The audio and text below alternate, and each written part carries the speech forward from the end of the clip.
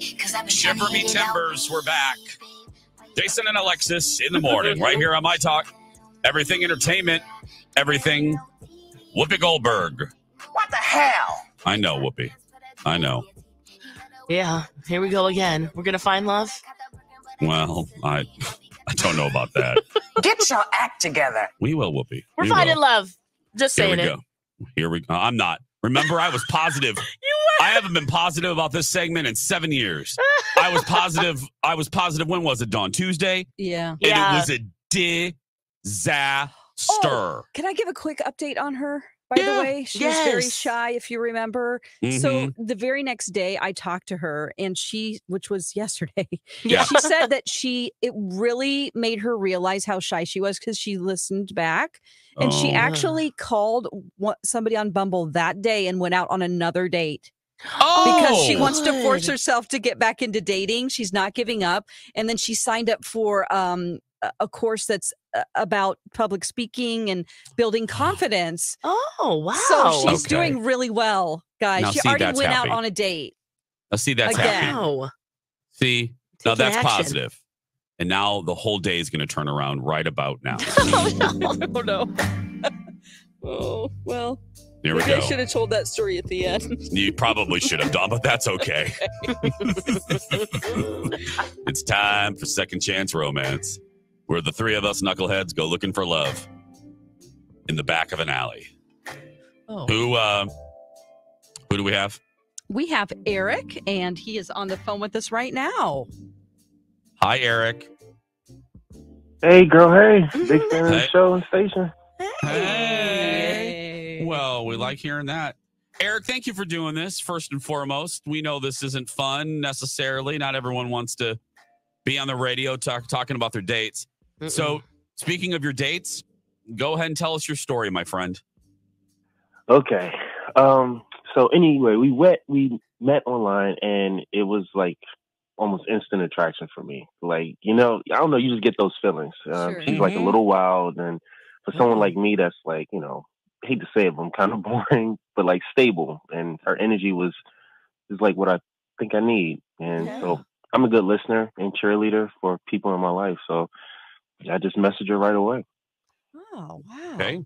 Okay. So far, this sounds great. Sounds great. Yeah. What you guys do? Yeah. So remember, I don't know if you guys remember, but a few weeks ago, the weather was just, it was fantastic. Remember that? Yes. Much different than today, huh? Yeah, it's awful today. Yeah. Awful.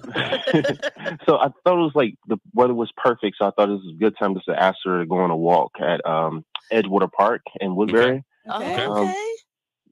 Yeah, so it takes about an hour to go around the lake, and it was just like the setting was just beautiful. It was gorgeous, and we just had a good conversation for the most part. Cool. Okay. Okay, that's great. So for the most part. So go ahead. Yeah, so did anything weird happen? Or did you guys talk about something weird or something happened weird? For the most this part. is where I think I pretty much scared. All right, so I usually don't bring up kids on a first date, but this is, I don't know, it just felt a little different because we were like sharing so much, and you just got that connection, that feeling. So anyway, I told her I want to start a family soon, and I want this for myself, but I'm getting a lot of pressure from my mom. She's asking me all the time about, is she going to be a grandma? I can't wait to have my grandkids. And when one seemed okay, but I said kind of joking, and we just continued our walk. Okay. Did she act weird? Did she jump in the lake? I mean, did she? She was fine with it when you brought it up, though. You feel like? Yeah, I mean, it was kind of hard to read. I mean, she just kind of like went with it for a second, like, okay. But I mean, I wanted to take her out to lunch, but she said she was tired and like wanted to go home. So I texted her when I got home, and she said, thank you for the fun date. But when I texted her a few days ago to set up a second one, I didn't hear anything back from her. Oh, okay.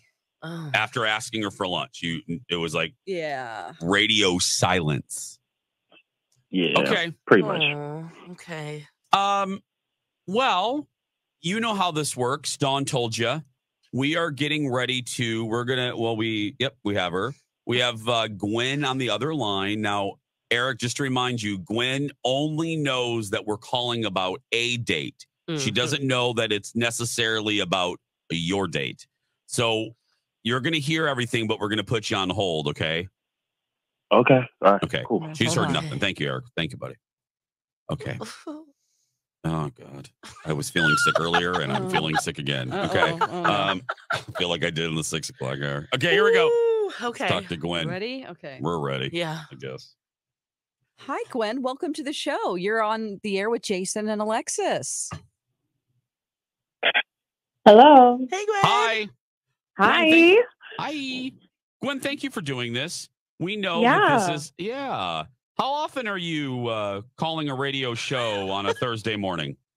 I mean, not often, but I mean, I heard about this date or whatever, so I'm a little intrigued. Okay. Well, the date, we won't beat around the bush. The date we are talking, we want to ask you about is your date with Erik. Does that ring any bells? Oh, Erik. Yep. Yes, that guy. Yeah, you went on a walk around the lake with him in Woodbury. Yeah, it was a really long walk. Oh, Lord have mercy. Is there a reason? Well, let me just ask you, was there a reason you didn't call him back? Because we got the impression our spies, and we have them all over the place, our spies have told us that there wasn't any type of second date. Was there a reason? Yeah, it's just he has like baby fever. So we were on this walk, and all he kept talking about was like his mother's like pressuring him with kids and whatnot, and he was talking about how many kids he wanted, and I was just like, and the names. Oh my God, it was too much. It was too much, and I'm just not into that. I'm not into having that conversation. I'm not into thinking about that right now. Oh God. So it was just a lot. Like one day in some years, I'll start a family. But like I told them, like we're both in our late 20s. Like we have plenty of time to have those conversations. But right now, let's just like have fun and like live in the moment. And yeah, that's a lot. Yeah. To play therapist, mirroring this back, Gwen, what I'm hearing is this was just a damn lot for a first date. Am I hearing you right, Gwen? It was, yes. Okay. It was a whole lot. And so you probably everything he kept talking about, it literally like made me start thinking about my ex-boyfriend. Oh. And so I literally like all I could think about was him. And next thing you know it, I called him and we like hung out. So that's a whole situation that's kind of starting back up. So I didn't reach out back to Erik because it just wasn't working out.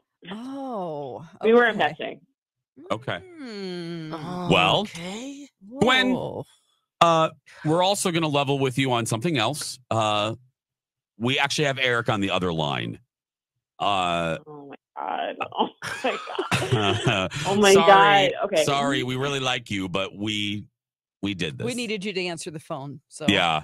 Wow. We needed okay. we didn't think you'd answer if we just say, "Hey, come on our show." Erik, say hi to Gwen. Hey. Hi. Wow. I'm sorry. Okay. So real quick, so did you say after our date you hit up your ex?